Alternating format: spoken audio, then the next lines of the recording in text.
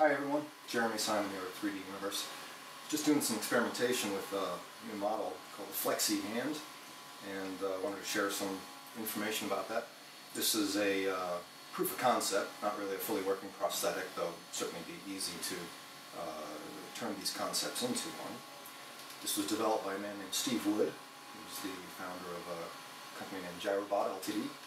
And what I found interesting about it was the use of incorporating flexible filament into these hinges.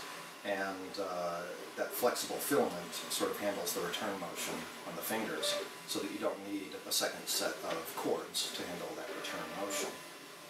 The cords that run through the model in order to cause the fingers to contract, according to the instructions, those are supposed to be made with flexible filament, which I tried.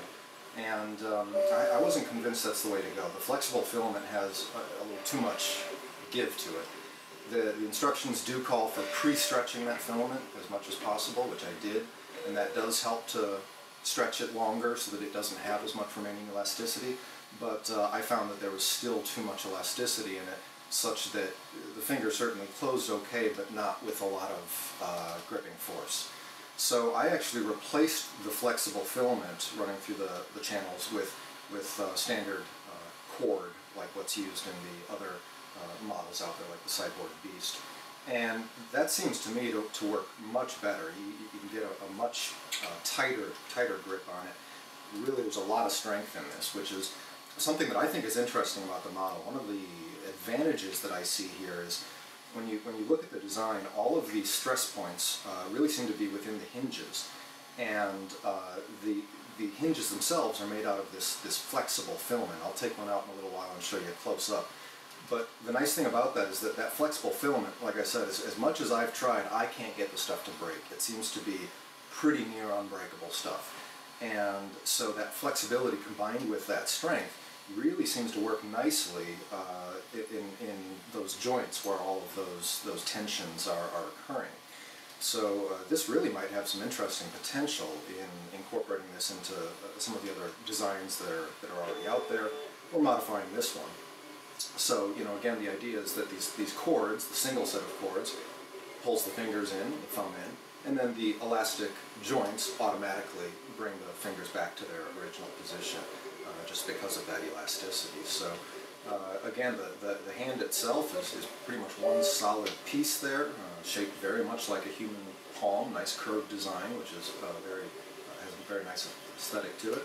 The thumb and the fingers themselves are divided into the different phalanges, and like I said, have that flexible filament in the middle. So really the plastic parts don't really get a whole lot of forces that would cause them to break, it would seem, in ordinary use, which is why this seems to have some really interesting potential. Now obviously the design would need modification because there's nowhere currently to actually mount this. This would have to be modified into a design much like the Cyborg Beast or the Talon or those others out there that would actually fit into a gauntlet, and perhaps using Owen's tensioner system, and I think you could have something really interesting there.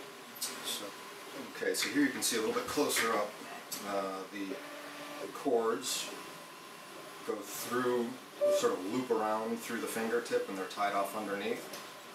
One of the advantages of that flexible filament was that because of that elasticity, that knot would then retract inside of that channel, so it was nicely hidden. That doesn't happen with the cord, but I'm sure there's a better way of tying that off so that it could be better hidden. As you can see, there are these joints in the middle there made out of the blue flexible filament. Go ahead and slide one of these out so you can see what that looks like. So they fit in there pretty tightly, but they're not hard to get in as far as the different phalanges are concerned, like the one that I'm doing now. But getting the fingers onto the base of the hand proved to be pretty difficult, and that could probably be improved.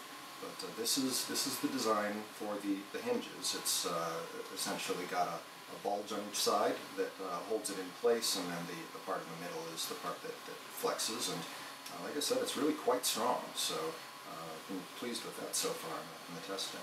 So the design of the fingers and the way that they slide into the hinges is really nice, because it basically just slides into the channel there, which makes it really easy to put in, and then likewise slides into the channel on the next phalange.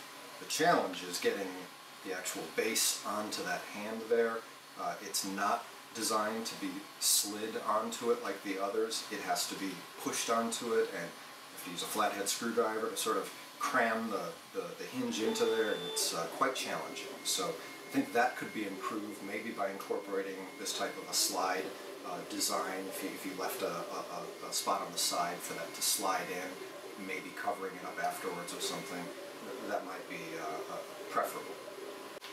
So this, of course, could be finished much more nicely. I started to do some sanding on the palm, and as you can see, didn't really finish that up.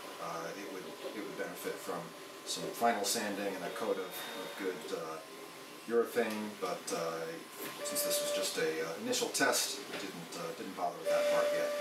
But the design is quite nice, as you can see, pretty realistic looking, with the fingertips nicely designed, and the shape of the hand itself.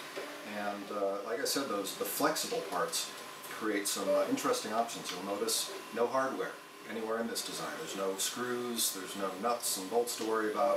It's those flexible filament parts that handle the function of what that hardware would have done. So that's quite interesting as well, because you come closer to a hand that is entirely 3D printed without needing anything other than what your printer can produce, aside from, at this point, the cords.